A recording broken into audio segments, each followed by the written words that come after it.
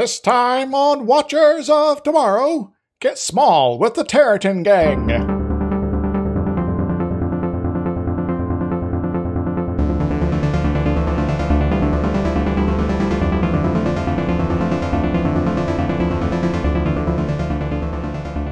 Hello everyone, welcome to Watchers of Tomorrow, the sci-fi review and critique show where we put the humanities back into science fiction. My name is Gep, and I'm joined as always by my friend and co-host Dr. Izix. Hi.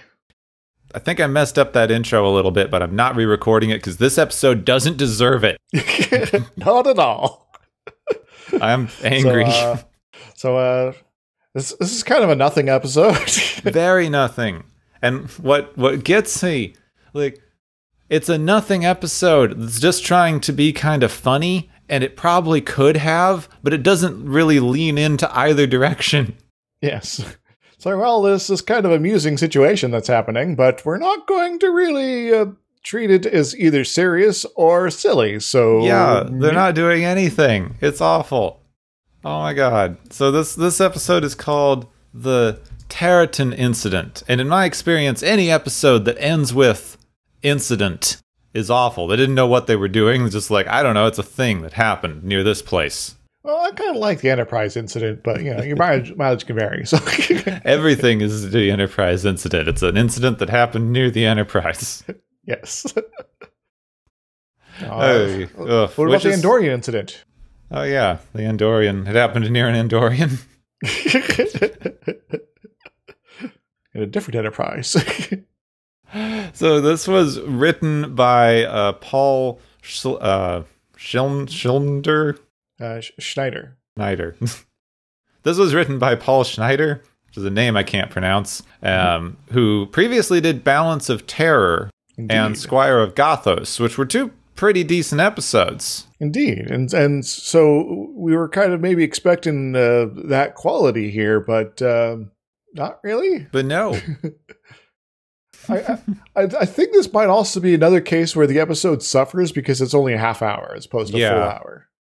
Yeah, that if could be. Fill this out, then maybe they could do a lot more with the concept. But I guess it was just a problem with TV writing of the time because they don't pack in plot, so they need a lot more time to do nothing before they can get to plot points. Yes.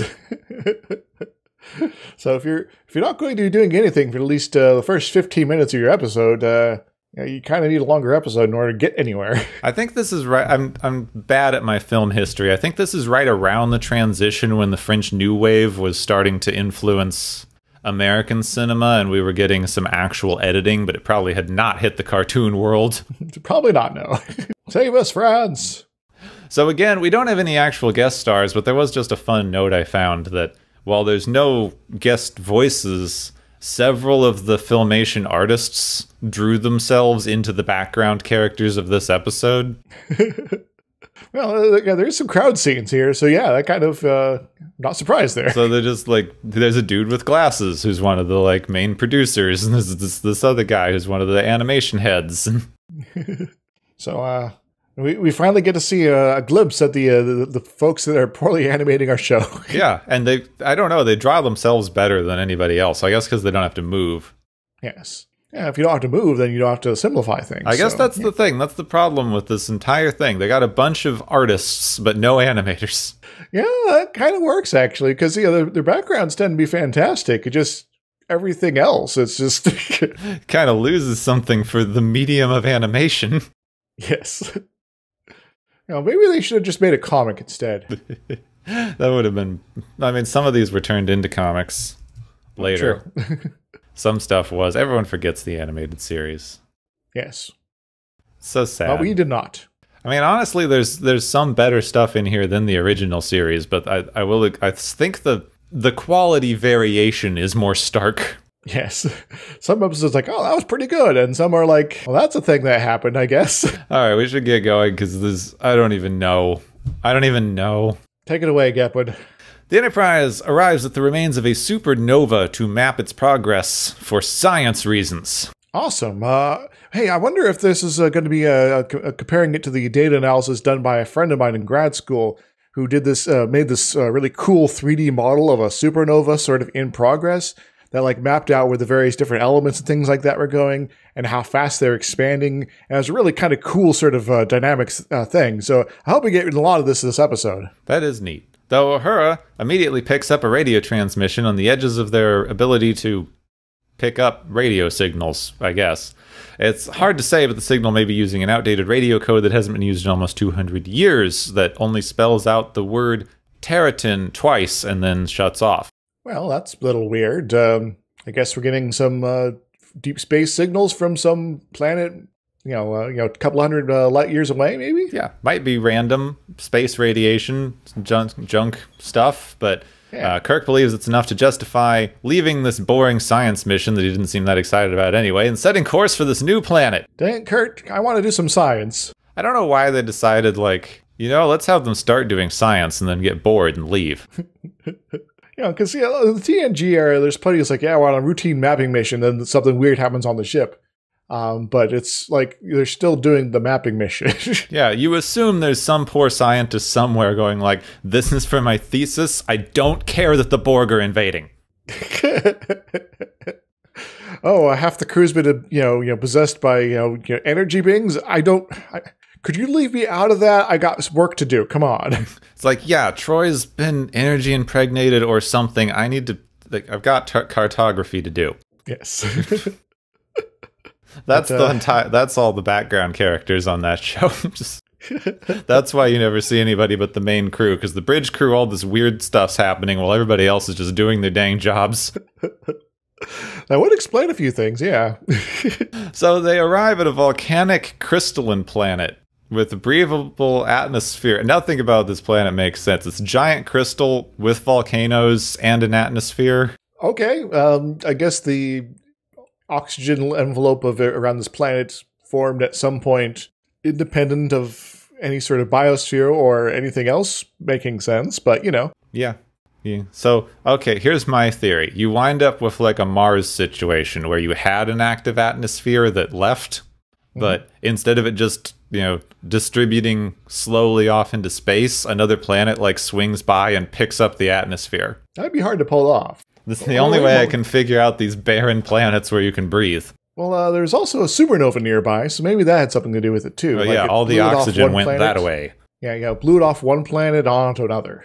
So as soon as they arrive, some sort of impulse passes through the ship that apparently doesn't do anything, but it's weird. It also doesn't affect the sickbay lab animals that we now have. Because we got to have our canaries in the coal mine here, because we're in space, and we remember that might be something useful here. We have see-through mice and a glowy fish. Yes, so mice without too much light and fish with too much. Okay, so if we got light problems, we can tell what's up. So as they enter orbit, we get to see a satellite dish on the planet that fires a bright beam at the ship, which impacts every crew member, but seemingly doesn't do anything. Yeah, everyone just looks like they're being beamed for a while, and then it just stops. But it did destroy every dilithium crystal in the engines. Well, that sucks. So are we stuck here forever now? Oh no, is this the precursor to the burn? So Spock analyzes the crystals and finds spiral fractures. Okay. It's important, What does that mean? Spirals. Everything is spirals. Wait. Are we suddenly in Werewolf the Apocalypse and the evil werewolves are coming after us or something like that? I think that's the bad guys there, at least some of them. Is that they're spirals? Like they're like black spiral werewolves or something like that. Maybe I'm thinking something else. So also Spock's posture may be bad, or Kirk, or everything's getting bigger, because now the engineers' tools are too big for them to use, and in the dining room, people are having trouble reaching the tables. Yeah, well, you don't need to eat anymore. Come on, guys. So probably the ship is expanding, or as Spock points out, the crew is shrinking. So, which one is it, Spock? You're the smart guy around here. What's up? No one knows. I mean, it's about the same either way, but it's weird that they go with the ship is expanding for so long before they get to maybe we're shrinking. Yes. Oh, the ship expanding, then it's something you have to do to the entire ship. If it's us that are shrinking, that's maybe an easier problem. So things are pretty dire, because the ship doesn't have enough power to leave orbit because everything's broken. They can't send out a distress signal because they don't have enough power for anything, so same problem. They can't replace most of the damaged components because all the crystals got broken. And they're still shrinking and fast approaching the point where they will no longer be able to operate the basic functions of the ship. So not only is the ship broken, but they're not going to be able to do anything about it soon. Because now they still have to jump up and down on buttons to make them operate. And yes. shenanigans where they're crawling around on control panels with ladders. There's a bit where it's like, all right, so you made these wooden stick ladders. Where'd you get the sticks? Yeah, why do they have wooden stick ladders? Sulu and Ares are using their consoles and standing on wooden stick flimsy ladders made of like sticks and rawhide.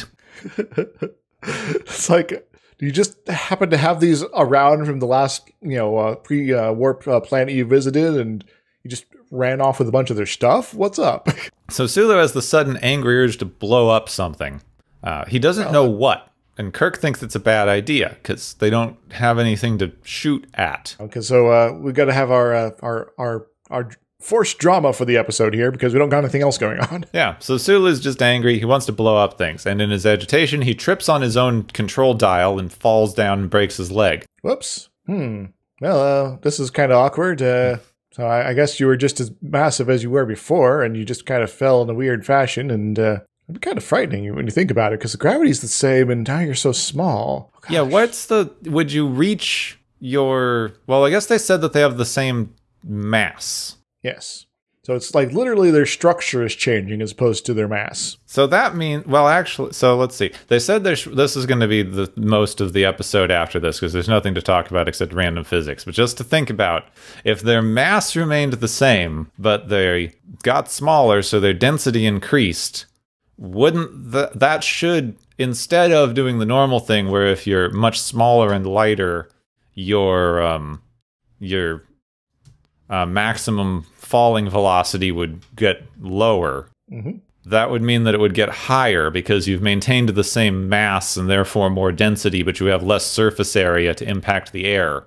Exactly. So your terminal velocity would be faster. True, but there isn't really enough time to get up to terminal velocity, given the distances involved. True. But I wonder if you would still fall faster with less air resistance. Yeah, there'd be a little bit of difference there, but not really anything noticeable on this sort of timescales. So Kirk and Spock take Sulu to sickbay. They can't do much because all their equipment is made for normal-sized people. I think it's also should be pointed out that this is still the Enterprise, and you do need to have your little twisty handle things for the turbo lifts. They just kind of ignore that. Yeah, they do. I was thinking about that. Because they make a point to say that they can't open the door because the little electric eye thingy that tells them someone's in front of the door is too high up. But then I was thinking about the little twisty handle dudes too, yeah. Yeah, so how are we going to handle this next part? Maybe we just cut to the next scene and pretend it didn't happen. Stand on each other's shoulders. And slowly turn the thingamajig. The chapel has the idea that since they can't use the normal bone knitting stuff, they might be able to use the tiny one that's made for the super little bones in your inner ear. Oh, that's pretty clever, actually. So she climbs up on a giant shelf to grab the tiny laser, but then she trips and falls into the fish tank. Oh no, she's going to drown. All right, I want to be able to communicate this scene to y'all. So I'm just going to read, I think not the description bit, but I'm going to read verbatim from the transcript Chapel's lines. Go for it. The Chapel falls into the fish tank. Chapel. Help. Help. Help. Help. Help. Help. Help. At this point, Kirk runs up some chairs, gets next to the table on the fish tank. Nope, other way around. Gets next to the fish tank on the table. Chapel. Help. Help. Help. Help. Help. I assure you I'm bringing the same level of energy. Yes. Kirk grabs a needle that's on the table and throws it to her like a javelin and then uses the thread to pull her out of the fish tank, saving her. And she also has the mini laser, so they're able to repair the leg. Yes. So, as a physicist, this entire scene was very cringeworthy for me. Do you want me to go through why now or later? I guess later, because we aren't going to have a lot else to do. Okay. But she's more dense. How does she float? Yes. That's the first problem. I forget at what point they decide this, but they're in sickbay, so it was probably this.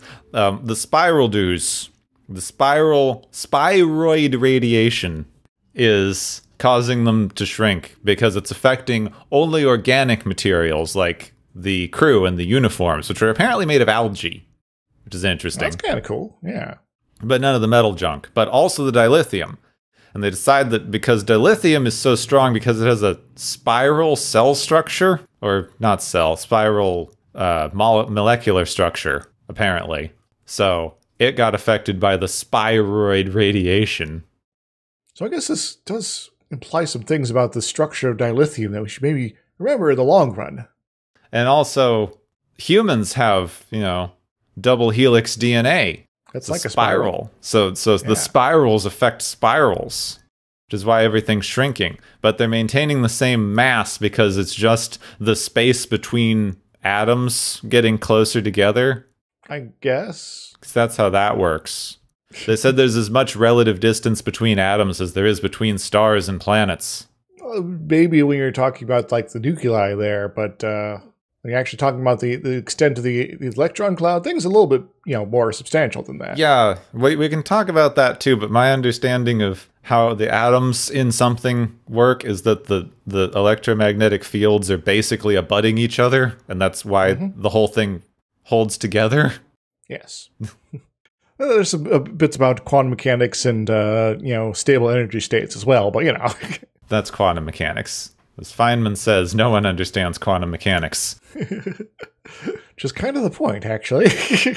Now they're all shrinking. They're in super danger. Kirk decides that the only option is for him to beam down to the planet, try to figure out what's going on, and whatever's shrinking them before they all get too small to work the ship anymore. Well, this actually seems like a reasonable plan, which you kind of guys could have done that earlier. Yeah, before you were way too small. Yes. So a team of engineers uses ropes and stuff to operate the transporter controls, which is kind of fun. They set it on a 10-minute auto return timer, which is I didn't know they had a camera timer on the transporter. Yeah, well, that's kind of useful. I hope that comes up again sometime. Yeah. So on the surface, Kirk is full size again because apparently the transporter just fixes things. Yeah, it's magic, So as soon as Kirk gets there, the spyroid radiation waves stop for some unknown reason, so he fixed it. Well, I guess maybe the arrival here disrupted the harmonic what's-it of the planet, and so this radiation wave has been disrupted, and now you've solved the problem. You just have to wait until you get back on the ship, and then you can start beaming people around and rescue the entire crew eventually, assuming you can find them. Now they just have to beam people up and down and be done. Soon as Kirk gets there, an eruption goes off and knocks him down. He drops his communicator into lava. His very small communicator, by the way. I forgot, they made him a tiny communicator to work with the tiny him, but then he became big him. It's like, well, this is now useless. Kirk runs from the lava and stumbles onto a super tiny city. Oh, that's convenient. Now we have a place for all our super tiny crew members to live in. And then he's immediately beamed back up because it's been 10 minutes, apparently. Yeah, you got to run around off screen for 10 minutes while the timer clock counts down. So on the bridge, Kirk finds Scotty and some engineers. Very, very tiny Scotty. But the rest of the crew's gone. Dun, dun, dun. So Spock and company are just kind of missing. All right. Scotty says they were all beamed away by something. Well, if you're so small and you can barely see each other at this range, when Kirk is standing basically right next to you, how'd you know? Spock could have been effectively miles away. Yeah, Spock's just on the other side of the room. So Kirk, being careful not to step on anyone, contacts the planet, threatens to destroy the tiny city he found if they don't return his crew, and vaporizes a rock next to them to prove his point. Oh, well, that's very precise shooting there. If you were just off slightly, you would have vaporized the entire city. Mendant, who's apparently the head of the city, responds. He's like, not sorry. He's like, we don't apologize. We're proud. Also sorry. So we're going to be as obtuse about everything for the time being, but also sorry. Also, we're going to die here. But hey, we got your crew here. They're cool. We're cool. Everybody's cool. How are you? Yeah. So the upshot here, the crew is down in the city. They just beamed them all down because they were tiny and the city's full of tiny people. This planet is being threatened by volcanoes, but the volcanoes also knocked out their long-range communications. So when the ship came by, they had to like send their emergency defense beam at them, which I guess shrinks people, just to get their attention because they couldn't use their communication equipment. So that's kind of an obnoxious way to communicate, and kind of begs the question that if your defense system is, I guess it makes sense that it's be more robust than any communication system, but if you're more likely to need your communication system in order to even know if somebody is a hostile entity trying to do you harm, then why would you not have them be both about the same level of robustness here? Yeah, no one has backups. Yeah. Not even like an antenna. You can just stick up there, you know? So basically the upshot of everything here, this planet is actually an old Earth colony, originally named Terratin. Well, that's kind of a lame name. 10th Terra. Then eventually it became Terratin. The natural spiroid radiation of the planet shrunk all the original colonists who survived, built a city, and now 200 years later their descendants live there. Because they got tiny, the colony was forgotten and nobody from Earth ever found them again. Well, you probably should have, let people know where you're going, because the Enterprise is just like, yeah, this is just a random planet. We don't have any information about it. Yeah. The bridge crew is being back aboard with lots of dilithium. Also, they returned to normal size because transporter. So now they have dilithium to repair the ship. And Kirk, for some reason, leaves the guy hanging for a bit. It's like, okay, we can leave. It's like, what about me and our city that's dying? Well, you're kind of a jerk face, so we're going to take a little while to build tension here artificially. So. But they wind up just transporting the entire city up to the ship and taking them to a new planet off screen. Yes. And they do not, the people do not return to normal size because they've adapted their genetics to be actually this size instead. Yeah, because that's how that works. That's the other thing we can talk about. That doesn't make any sense either. Yeah. There's no social commentary. There's no moral dilemmas. There's no philosophy. Just a mystery and bad physics. Yeah, so should we talk about how they got physics wrong first or how they got biology wrong first? Well, let's physics is the one I'm more accustomed with, so let's start there. What is spiroid radiation? It's something that they made up for this episode. So let's just assume that it works. It's some sort of crazy radiation that causes spiral structures to tighten up. So you're basically like pulling a string and everything gets really much smaller or something like that. I don't know. As everything gets nice and tight. And so your structure of your various complicated molecular structures gets smaller because reasons. And so you have a situation where you have the same mass for an individual's been shrunk, but a much reduced volume. So you are increasing your density while not really changing much else about you. Which means you're going to be punching holes in the bottom of the ship eventually. Yes. So there's this thing called pressure, which is basically force per unit area. And so you, as a person that lives on the Earth, apply a certain amount of force in total upon the Earth when you are on the surface of it. And this force is just enough to keep you from falling through the Earth. No more, no less. It is, you already mentioned that there's sort of, the repulsion forces of the electromagnetic, portions of the atoms there that keeps atoms from falling through each other. And it just gets all nice and balanced, and there's maybe some wiggle room where things bounce a little bit, but, sort of ignoring that at a very, very minor effect, you're kind of just sort of, equal and opposite sort of forces going on here. And so that force is going to remain the same as your body shrinks, but the surface area is going to be reduced. And so the, force per unit area increases, and eventually that pressure is going to become so incredibly high that it might start causing the floor to buckle underneath you every time you take a step. And then eventually just collapse entirely. That's going to be fun. But they never account for the floor when they're doing Star Trek things. They never phase through the floor. They never have trouble with the floor. They just You know, you just don't do anything to the floor. The floor is just the strongest part of the ship. I mean, maybe that graviton plating or whatever it is. Yeah, maybe it keeps them perfectly on balance at the very surface of the floor somehow. Yeah, or that theory that the floors are actually made of like super dense star matter to equal the density that would be necessary for Earth gravity is true. Yeah, our gravity plating is actually just neutron matter. It's fine. So why is your ship not invincible? Well, people keep coming at us from the sides, so they shoot us through the windows. If they came at us from above or below, then we'd be fine. So why don't you just make the sides of your ship out of this stuff too? We'll be stuck to the side of the ship then. But anywho, speculation on that aside, we still, of course, do not know the actual substance of the floors, but maybe we could hand wave that it's some super strong material that doesn't bend easily there. That also doesn't quite explain why Chapel is able to swim. Because she's still her same mass. She's just now a lot more dense.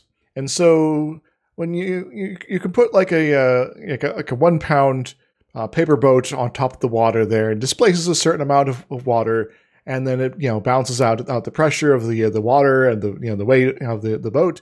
Or you could put a 1 pound sphere of metal and it falls right in. Because there's that whole, displacement thing going on there that is not being quite handled well by the very small, dense object. So Chapel should actually just sort of fall to the bottom of the fish tank there and be underwater. Or she's actually just an incredibly strong swimmer, but she's just having trouble because of the density thing. Alternatively, that's not water. It's like some sort of supermercury that's just also transparent. That's true. It is for their weird alien fish. So it's some sort of super dense fluid that is just enough to let her swim in this particular situation, I guess. Makes sense. Does, but it requires these kind of things that it's like, why would you ever have this on a spaceship? It's like, yes, this is our fish tank. It weighs 5 million tons and outweighs the rest of the ship here. So don't tip it over, please. So we got that sort of little problem there. So you also got things like the string that Kirk uses to pull her out. Have you ever been picked up full body wise with just a little string like that? No, not a piece of thread. It must be super space thread. Yeah, I guess it's an unbreakable diamond tether, maybe sort of situation. Mm-hmm. To pull in some Futurama here. If that was just a normal piece of thread, it basically, all right, so you grab it and you pull Kirk up about the same, halfway up in the air there, and Chapel's still drowning, so meh. Yeah, so this is just a few of the problems here. Then you have to think about, okay, so they're still breathing oxygen, right? Yeah, I was wondering about that. How is that working with their lungs there at all? Because the oxygen atoms in the air around them aren't shrinking as well. Otherwise, there'd be other weird effects going on.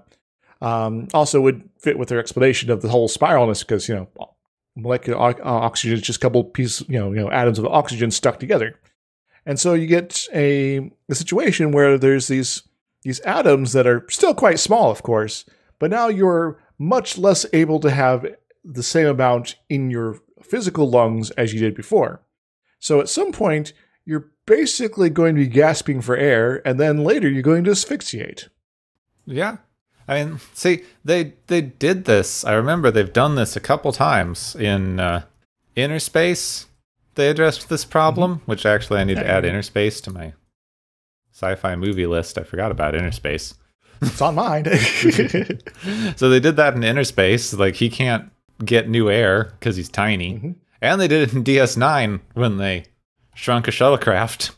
Yes. This is not the first time we're going to get small in this Star Trek here. Yep. So they had this before. People don't think of air. People never think of the air. Air is just this magical thing that just surrounds us, binds us, keeps us alive no matter what. Binds the universe together. So, they'll eventually be unable to get enough oxygen into their lungs in order to maintain their bodies. Now there is, potentially a similar question with food, but this is such small time scales, you don't have to necessarily worry about that. There is also that problem where your body's not entirely made out of DNA molecules. So there's like a lot of water in the human body. Like a fair bit of it, of your mass is actually water. And it's very much a case of, all right, so your DNA is shrinking somehow, and you still have these water molecules that are just 1 oxygen and 2 hydrogen. And they're not maybe changing a little from this radiation, but they're not these long, strands of connected atoms like that. They're just 3 atoms hanging out together.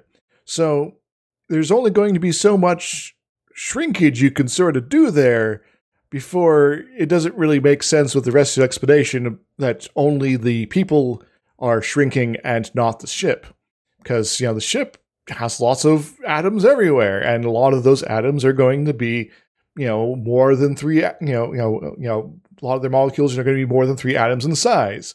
Heck, you could even, make an argument that the metal is a sort of a physical solid plasma sort of structure in sort of some views of metallurgy, and so you can get this sort of situation where it's like, all right, so the water in your body is only going to shrink so much, if at all, and the rest of your body is shrinking. So all that water, that incompressible water, is going to start creating this pressure that's going to sort of build up, and eventually you'll explode. Oh no. I guess they just didn't really account for that, or they didn't show how much they had to go use the bathroom in between these shrinking scenes. It's like, all right, well, maybe that explains, like, it's like, all right, this is like, like an entire episode takes place over an hour, and the episode itself is less than 30 minutes. So all the time they're not on screen, they're going to the bathroom. This is also mean, of course, that when Kirk returns to his normal size, he'll be dehydrated. But oh no, that's why it took him 10 minutes to run 3 feet to that city. Yes, man, I'm just so tired, and my body feels like it's falling apart because how many water in it. And this is, of course, not getting into all the other sorts of materials and components of the human body that aren't going to be so easily shrunk as well, because we're not just a pile of DNA. We're a pile of miserable pile of secrets, but we're not just a pile of DNA. And so, there's a lot of big questions that the explanation for what's going on really doesn't address. So I'm going to say that their explanation doesn't make any sense. And this, even in universe kind of has to be wrong. But spirals. They're cool, man, I guess. The thing, I've never figured this out. I couldn't even think of a way to start researching this in any way. What is it with spirals? Why do people think spirals have some sort of weird special powers? Well, it's like a maze, but just really simple, man. Trying to get to the center of the maze. Just keep going around and around. Yeah. Forever. I grew up in Arizona. There's a place out there called Sedona. It's just full of magical vortices. Cool. And people go there and enjoy the spiral power. So I was raised around this spirals are magic idea. I still don't know why spirals are magic. Because they're not a regular shape. They have one beginning, one end, but a very long journey. So it's like life, maybe. I don't really know otherwise. Yeah. Okay, so the physics just doesn't work on this because nothing should shrink like that. Yes. I still think, earlier we mentioned the thing with, I'm pretty sure your atoms are already as close together as they're gonna get. Generally, yeah. So you basically have to be, instead of changing the structure of your molecules, actually reducing the distance between your protons and your electrons there. And so that would require maybe some sort of artificial reduction in the charges of your particles, though that's generally impossible under our current understanding of physics, but Star Trek, so maybe there could be something weird going on out there. Alternatively, you could have the fundamental electric constants being altered in some fashion, which could result in some sort of weird thing, but that would also shrink, that's also going to be in the category of things that's also going to shrink the ship at the same time. And so to have it be so very specific to biological structures like this, it really kind of becomes difficult to explain in any sort of sensible fashion. Well, they tried to say that, like, it was doing something to their DNA, which would, I guess, say that it's just curling your DNA tighter. Mm-hmm. That doesn't make any sense, because that's already happened. Yes. If it's keeping your DNA from uncurling, that just means you can't propagate cells anymore. Yeah. So you're just going to get, going to start getting some necrosis eventually. It's going to be nasty and it's going to be painful potentially, but but maybe there's something where it's like using the overall structure of the molecules to induce this reduction in internal volume of the atoms somehow, but I'm not quite sure how that follows through at all. Yeah. And they imply that it affects your DNA because it's inheritable. Mm-hmm. Otherwise, we're dealing with Lamarckianism. So they've got this inheritable sort of thing going on there. So that means that for some reason, the DNA of the Terratins is fundamentally now permanently different than it is for the crew who are only temporarily under this effect. And it is a effect that can be built from the out of the pure materials that are going to the human body. It just tends to not happen like that. So independent of their current exposure to the radiation, they're not going to suddenly unravel and become normal sized people anymore. In fact, we witnessed that not being the case in the episode. So it adds another sort of condition onto this situation that is just really hard to explain. Well, so I think this gives us a good chance to talk about this interesting, like, side theory. Predates a little bit of our modern evolutionary understanding. Not much. They were working around the same kind of time period. But there's this idea called soft inheritance, or Lamarckianism, which was pioneered by Jean-Baptiste Lamarck. And he gets pretty maligned, actually, because he came up with a dumb evolutionary theory, but was actually a pretty well-respected biologist for the time. And he came up with a comprehensive idea of biological evolution. He just had the motive forces incorrect. And his basic idea was that evolution functions by something called soft inheritance, or use-disuse theory, which basically means if an animal has to do something over and over, it slightly changes their body, and then their descendants have that slight change to their body and continue having to do the thing more and more. So basically, it's kind of like for giraffes, you start with a short-necked animal, and they have to keep stretching to reach higher leaves, and that stretching gets inherited by the next generation, which has to stretch more, and eventually you get a long neck. And so it really much implies that by doing something that you are actively altering your genetic structure. Yeah. But they didn't really know about genes at the time, so. They didn't. No.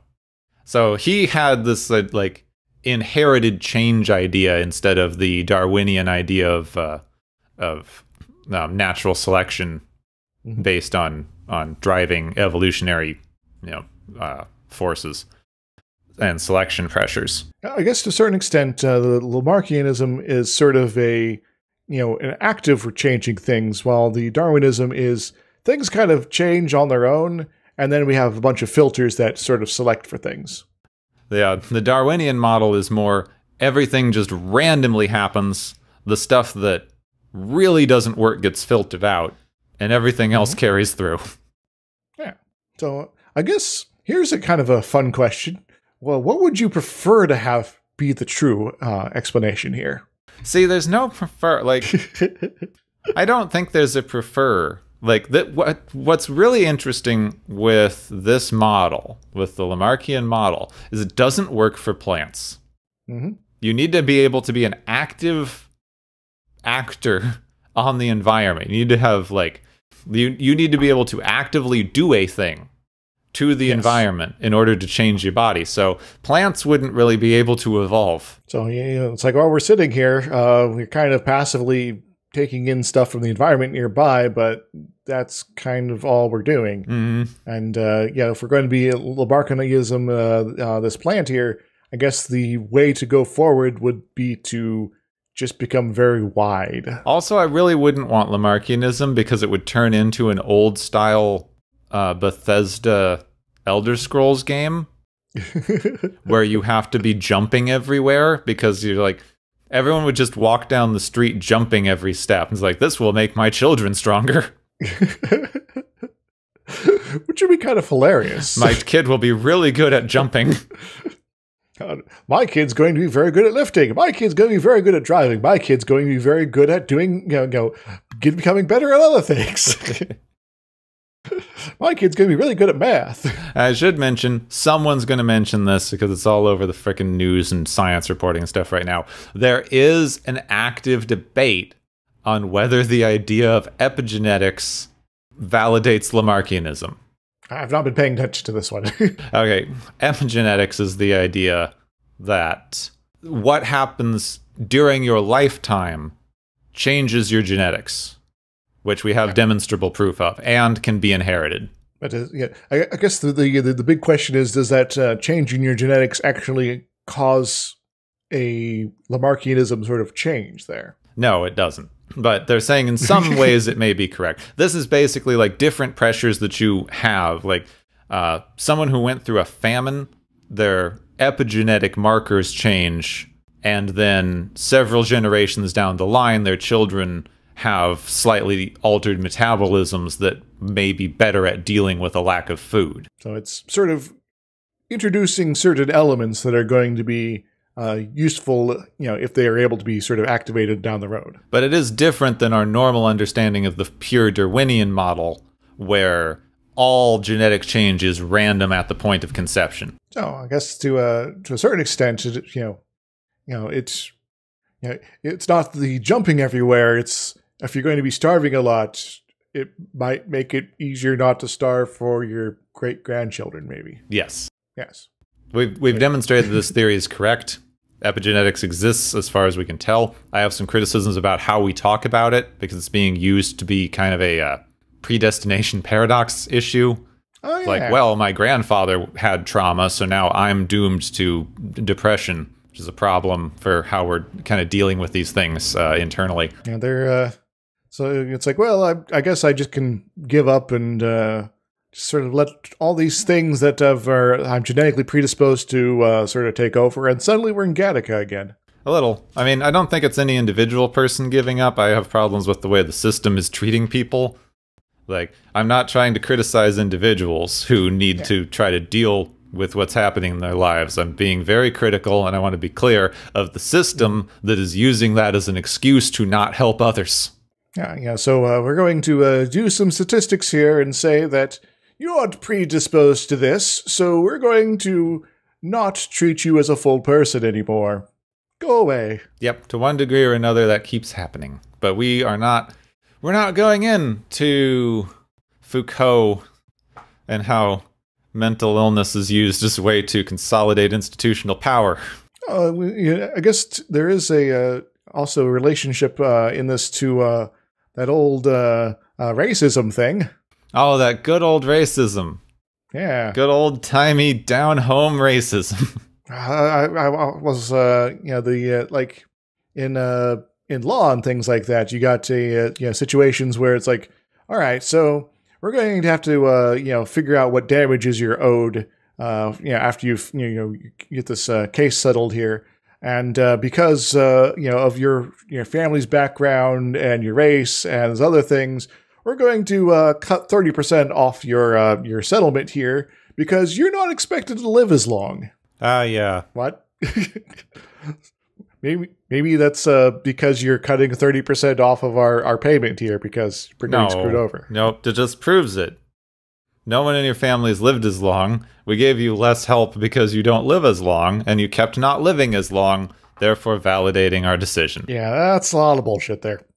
Yeah, there's a lot of this stuff. This is kind of the stuff that, this is where some of these ideas are very easy to abuse and to engage in very bad behavior that is, very much sort of a self-fulfilling prophecy in that, well, we're going to have bad outcomes because we're using this reasoning. And then, oh, surprise, because we have bad outcomes, we can keep using this reasoning. I feel like at some point we're going to have a new show called Find the Racism. Really, that's kind of every show, honestly. It should be. But, yeah, so that sucks. So, yeah, I guess it is very, very much a case where we have to sort of be careful about how we talk about this because it is a situation where these ideas are very, very ripe for abuse by folks that want to maintain their power and, not give as much money when they screw up. So, yeah, it's a problem. Okay, we've managed to... The depressing moment again. We've managed to hit the depressing moment, and we somehow wrung kicking and screaming 20 minutes of discussion out of this episode. Yes, somehow. So I think now it's time for the Galaxy's favorite game show! Woo!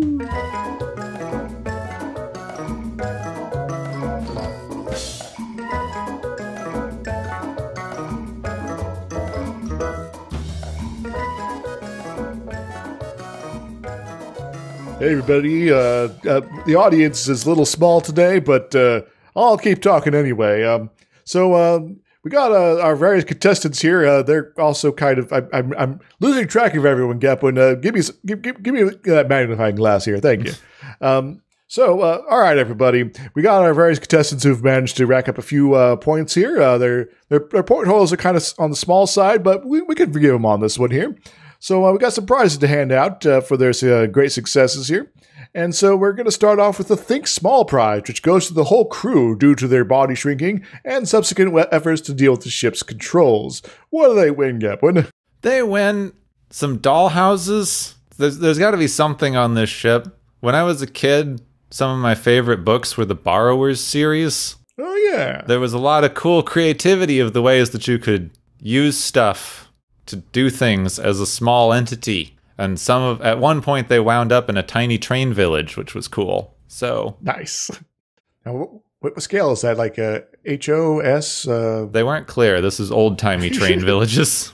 Oh, all right. So it could be anybody's scale at that point. Oh, but yeah, I'd love to get some button tables. How about you? I think the real problem here is that in the future we've eliminated all small detritus. So they don't have random junk to find under a table and turn into a tiny car or whatever. So is that what they're going to get for their prizes? Yes, random. They got a box, like a random sewing box, because it's always what they make things out of in those horrible tiny borrower adaptation movies. So a box of knickknacks and string and sewing needles, buttons, other bits of cloth. Excellent, excellent, excellent. I guess you can sort of put it over there. They'll be able to find it eventually. The second prize is the Wonderful Hostage Prize, which goes to the bridge crew for being super okay with being abducted, then proceeding to not really do anything once they're on the planet. Like talk to the people in charge and try to sort out what's going on and maybe, I don't know, try to make contact with Kirk or something like that. I don't know. What do they win, Gep, when they're being lazy again? Well, they win actual Federation medals because, this is what you're supposed to do. They got to the thing, went, oh, this was all a giant misunderstanding. Let's just party. Oh, all right. Everybody, let's party like it's like we're 1.99 millimeters tall. All right, our final prize is the No Hard Feelings prize, which goes to the Terratins for specifically using their planetary defense mechanism to get help and then kind of being jerks after the fact, but still, like, save us, please. What do they win, Gepwin? They actually win a really good Nobel Peace Prize for having a defense system that is so harmless, it can be used literally to just get someone's attention. That's a very good point. So maybe we should install these in all sorts of other planetary systems in order to make sure that it's like, oh, this is our ultimate, like, gotta disable somebody or get their attention sort of beam. That'd be kind of useful, wouldn't it? Yeah. So take it away, Terratins. Go and save the galaxy from hostile intentions and such. As for you, Gepwin, could you take us away? And you're kind of small too now. This is getting out of hand. Thank you to all of our tiny, tiny contestants for joining us here on the Galaxy's favorite game show. Woo!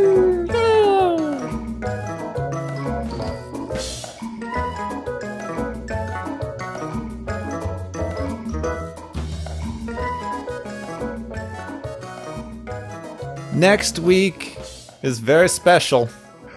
Why is it very special? Because it's our 100th episode. Bum, bum, bum. Too many of these, for being honest. Too many. Too many. I'm so too much tired. Silliness. Yeah. So are we going to do something fun? We're going to do something dramatic? Going to be doing something weird? So we're going to do our normal, every 10 episodes. If you haven't been around a while, we switch it up. We do a sci-fi movie. We did have we had like a request a while back to do a specific movie for episode 100, but given the way things are going in the world at the minute, it didn't seem like a super appropriate movie for what's happening right now. Indeed. So it's on my list to cover later, but we will cover it eventually, but it did not seem like the proper time. So instead, I've decided that we're just going to pick what is a very iconic, one of the like big, well-known best 80s sci-fi movies that's actually way deeper than you think it is. Moontrap? Yeah, Moonraker. Next time, we are going to be doing the Arnold Schwarzenegger classic Total Recall. Ooh. I remember seeing this when I was quite young and being like, am I allowed to watch this? Yeah, I actually didn't see this for quite a while because I wasn't allowed to watch violent movies as a child. Well, I had a number of older siblings who didn't really care when the parents were gone. So, yeah, this happens when you're an only kid. Your parents pay attention to everything you do. But when you're number 5 of 6, it's like, we still have all of them? Good. Okay, that's good enough. Like all your fingers, toes, good. Kids, all right, okay. Leave us alone. We need to take a nap. So I was wrong. It's not an 80s movie. It's a 1990 movie. Just close enough. June 1st, 1990. A sunny day in June. Arnold Schwarzenegger swaggered onto Mars. So Total Recall, based on the Philip K. Dick short story of the same name. He keeps popping up in various sci-fi movies. He does. No one ever actually reads the thing. Yes. No one ever actually reads the story. They take the title and 2 of the like initial concepts and then forget the rest. Yes. I can't blame them in this case. Though I guess they didn't do that for Radio Free Abermuth. Yeah. Or, what was that? Speed Graphers in anime. Help. What was that one? They rotoscoped the whole thing. I had the title in my head a moment ago, but it featured Keanu Reeves and Robert Downey Jr. Scanner Darkly. Yes, Scanner Darkly. What a horrible, horrible movie. Made me sick. It's hard to watch, like physically. And also, it probably shows why you should not directly adapt Philip K. Dick. It's pretty weird.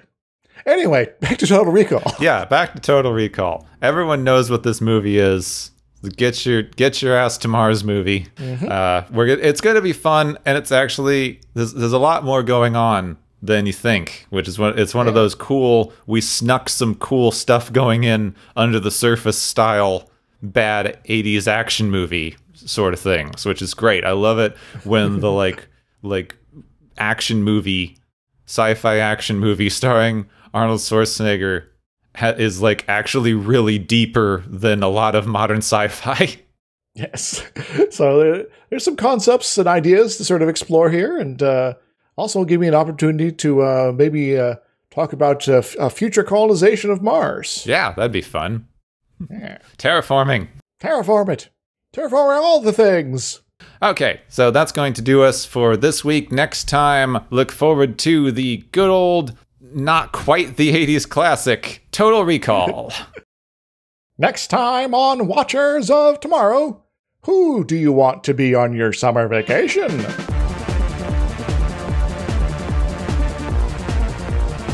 You have been listening to Watchers of Tomorrow, a podcast on science fiction media.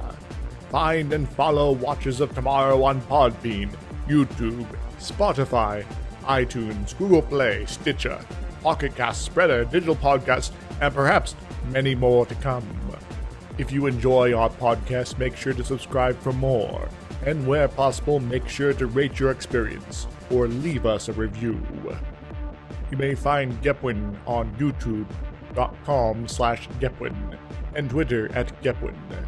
You may find me, Dr. Isix, on youtube.com/Dr. Isix and Twitter @IsixLP. Music is Waveform and Mori's Principle, both by DRKRN. You can also check out the Watchers of Tomorrow Discord channel. Make sure to share the experience with your friends, family, enemies, and alien overlords. If you feel you are suffering from transporter syndrome, please be aware that the next time you step off the transporter, that you, that is now, no longer exists.